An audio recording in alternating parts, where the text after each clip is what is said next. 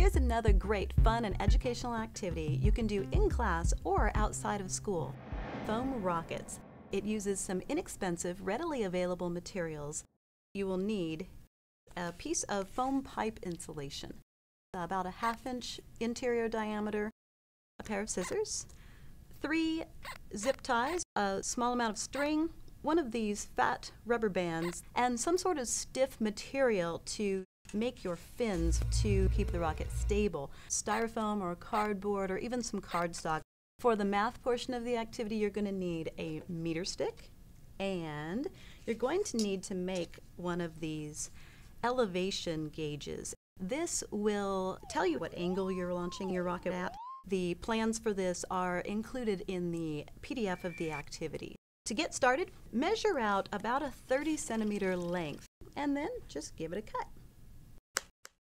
You'll notice there is a pre-scored cut along one edge. It runs the full length of that pipe insulation. Cut along that about 8 centimeters. Make 3 additional cuts at a spacing of 90 degrees around the circumference. You'll end up with this nice flared bottom of your rocket. Take a piece of string, about 70 centimeters in length, and you're going to tie a loop. And I suggest you give it a really good yank because this is going to be a crucial part of the operations of the rocket. Attach that string to your rubber band. Take one of your zip ties and run it between the 2 of these and zip it up tight and then trim off the excess. This zip tie here is going to keep the insides of the rocket from pulling out. Drop the string from the top down toward the flared end. Now remember that zip tie is inside the rocket. Now attach a zip tie to the nose of the rocket in front of the other zip tie. Wrap it around the nose. Before I tighten it all the way down, I'm going to make sure that I've pulled the string down a good ways so that the rubber band is barely sticking out, so I'm sure that the zip tie that I used before is in here somewhere. And then I'm going to pull this really, really ridiculously tight. Trim off the extra. The reason you want that ridiculously tight is so that this rubber band will not pull out. Now it's time to work on our fins. The easiest way is to start with a square. You'll need to figure out what size fits your rocket best. My square is about 9.5 centimeters on a side. Cut a diagonal. You then end up with 2 triangles. And those 2 triangles should be congruent.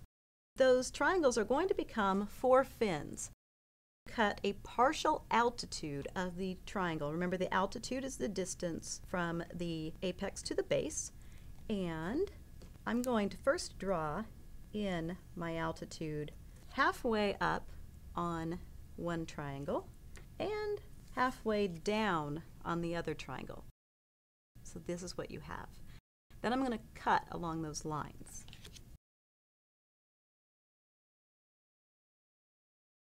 Nest the 2 triangles together. You want them to be good and flush on the bottom. So there we have our fins.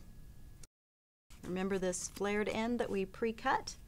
You're going to set the string to the side and insert your rocket fins up into the rocket, making sure that you're pulling the string clearly down beside the fins and not getting it caught on any of the foam insulation. And then you're going to need your 3rd and final zip tie to zip that end of the rocket closed. Wrap it around and go very, very tight. The nose has to be super tight. The tail can be pretty tight. Trim off your excess.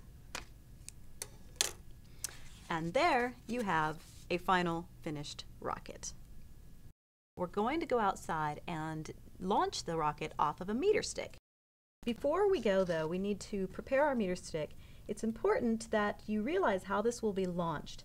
The rubber band is going to attach to the end of the meter stick, and then you will be pulling back and measuring where the nose is on the meter stick. So it's important that the rubber band is at the 0 end, and so we'll actually be pulling it back all the way to 30 centimeters so that we can measure the elevation angle we're launching at. We will use our elevation meter, and that is going to be attached with the line indicated on the meter at 60 centimeters. So we'll line the plumb line up with 60 centimeters, then we'll tape it on with a little bit of tape. T-minus 10, 9, 8. The objective of this activity is to determine the best angle to launch your rocket from in order to achieve the greatest distance from your launch site. If you happen to have two friends helping you, one can measure the angle, the other can measure the linear distance.